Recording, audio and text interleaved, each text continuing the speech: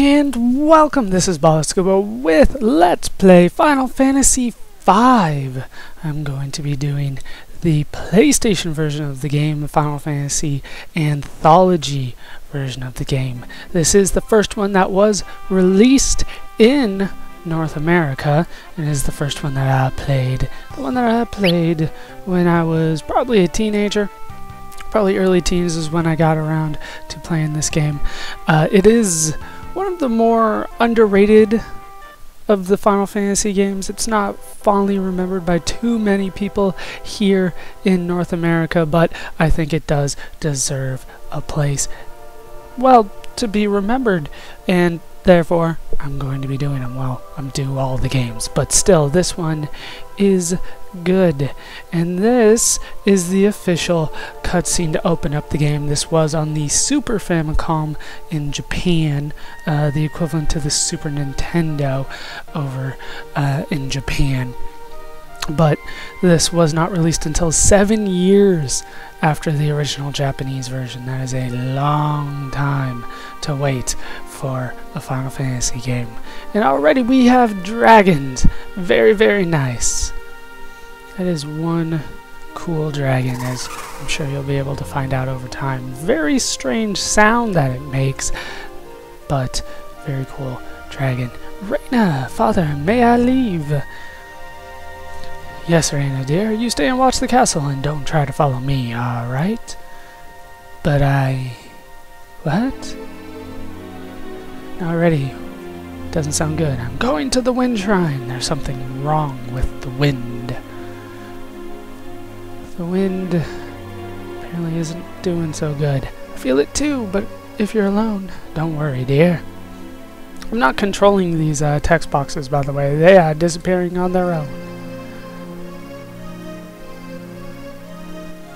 And Yops, you can ride the dragon?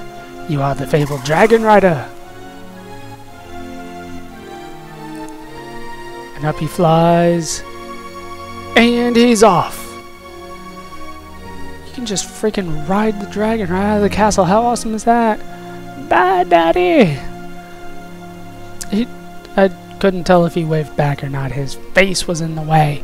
That is the problem with two-dimensional waving. Can't always see it. Meanwhile, on the pirate ship, you can tell it's a pirate ship because everybody has an eye patch, and when they face certain directions it changes which eye it's on. Weird. And we have a purple-haired pirate. Must be the captain. The wind stopped. That's probably not good if you're trying to use it to pilot a ship. I'd better hurry. The wind stopped. Everybody has noticed that the wind has stopped. I don't know where that guy is. He seems to be in a cave of some sort. Surely we will find out very early on in the game. The wind stopped. I hope Father's alright. Surely he's doing fantastic. Then the whole sky turned black. This does not bode well. It does not bode well for any of us. Is that the king? I assume he's the king. He's right. Yeah, king. There we go. What in the? What's going on with Crystal? It's spinning. Oh, it blew up. I don't think we wanted that to happen. So, we haven't even begun the game, really, and already we have failed. The crystal has blown up. That's probably not a good sign to start the Final Fantasy game, considering how important the crystals have been in previous games. And now we're just hanging out with a guy and his chocobo. This is a very legendary chocobo, actually, as I'm sure you will find out eventually. But first, a giant rock is flying through the sky. I wonder what kind of rock it could be.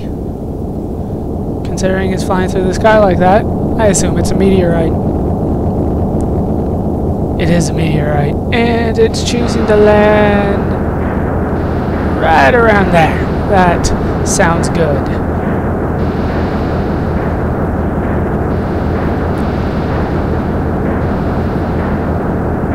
Even the chocobo knows what must be done. We must stamp out the fire. Very nice, chocobo. And we can head out of here. And we are now in control of the chocobo. And we need to head to the east over here. We still don't know anybody's name. Names are irrelevant. We need to head to the Tycoon Meteor. Like I said, wait, it's a meteorite. When it gets in the atmosphere, it's a meteorite. Right here, Boko. It is Boko. Boko is awesome. And now we're in control of this guy. We don't know his name though. He is just question mark. But he is Bear, as you can see. If we take a look at his, that is the button from Final Fantasy IV. That is not the button that I wanted to do. They switched it on me. They don't mean like that. He can fight and he can use items. He's got very little HP, even less MP. He's a very well-rounded guy here. He's got vigor, speed, stamina, magic power. I believe that is battling power. Damn near no defense. Damn near absolutely no evasion. He's got very little magic defense, I should say. And he has a weight of 2.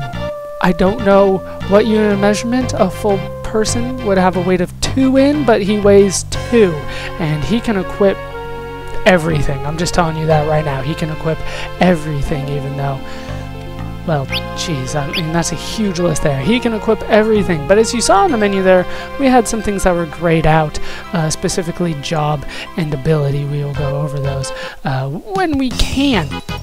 But first we need to head over here, and we see, I'm going to call them goblins. Goblins taking Reina. I recognize her from the cutscene. Even though we don't know his name, we know her name. And more goblins must be defeated. They were goblins. They were definitely goblins. They are usually the first enemy that we fight in a Final Fantasy game. Yes! And we get 20 GP and 6 experience, 20 gil. Is probably how I'm going to be referring to it. Simply because I've played the later games, and that's what they call it in the later games. So I'm going to go with gil from now on. How you doing? You alright? Yeah? You saved me from the goblins. Thank you, I'm Reina. And you are, just call me... And this is why we can only name him. We can enter a name. There is technically no default name in this version of the game. If I went to hit end, it won't do it. So I do need to name him. I have chosen a name, and I'll be right back when I have put it in. I'm just going to go with the classic American version of the name, which is Bartz. That is his default name in later versions of the game. Final Fantasy V Advance for the Game Boy, that is his name. However, in the fan translation, it's implied that in Japanese, his name is closer to Butts, but yeah, I'm not going to go for that. We're going to go with Bartz for him. So, Bartz, let us meet Reina. Just call me Bartz. Me and Boko just ride wherever the trail takes us. Bartz, he's such a badass. He rides his chocobo off into the sunset. Yes, I do. Yes, I do, baby. This thing just fell out of the sky. I passed out in the storm. Looks like a meteorite. It is a meteorite. Meteorite? I wonder if this has anything to do with the wind. What? The wind? I'd really like to do something to show my appreciation. Already? Wow, we can go behind the meteorite if you really want to. But you see, right now I'm in a hurry. Don't worry, it won't take long. Hey, wait a minute. Do you hear something? Hear what? It's a zombie! Run! Help me! Oh, help me. I'll help him. Over there! And you'll notice that in this version of the game, I can run. See, this is walking, this is running. Oh, You gotta love that. You gotta love that. That is something that is not on the fan translation of the Super Famicom version. And we have an old guy over here. How you doing, old guy? Hey, are you alright? Where am I? Oh, my head. What? What's wrong with me? I can't remember a thing. You hit your head. It's probably amnesia. Can we hit him with a mallet? That usually works in Final Fantasy games. Wait, I remember now. My name's Galif. And that's all. Can't remember anything else. How very convenient. Now you would remember your name and absolutely nothing else. Listen, I'm really sorry about your head, but I must be going. Where to? The Wind Shrine. Wind Shrine? I think that's where I was going too. Take me with you. Well, I don't know. You gotta take me with you. Oh, okay. What about you, Bartz? I'll just keep traveling, thanks. You can't tie down this stallion.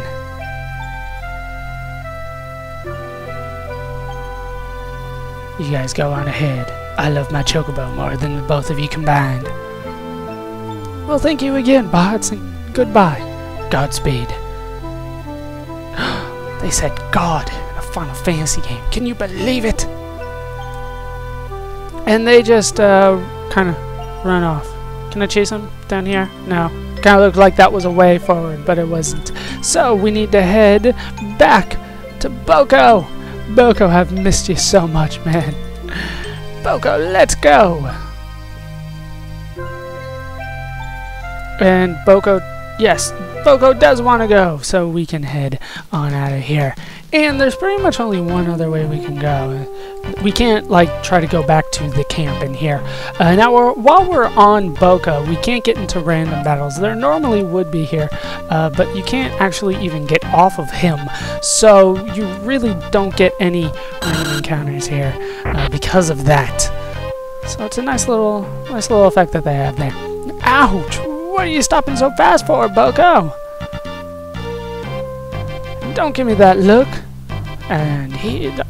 Work. I can't do a chocobo impression, I'm sorry. I know. You're worried about the old man and the young girl. He's worried. Uh-oh. Help! Come on, Boko! Yes, hop on Boko and we can help them out. They're up here. Look at him shake his ass. Whoa.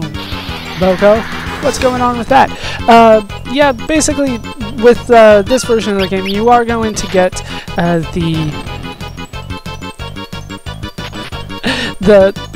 the time bar is back in this version. I'll go over battling a little bit more later when we have more options, because right now it's just mashing X until you win. You get 20 gills, 6 experience once again, and Bartz has gained a level. No victory music, and that kind of makes me sad, but it's still early. There's still many chances to hear the victory music. Come on, let's keep going.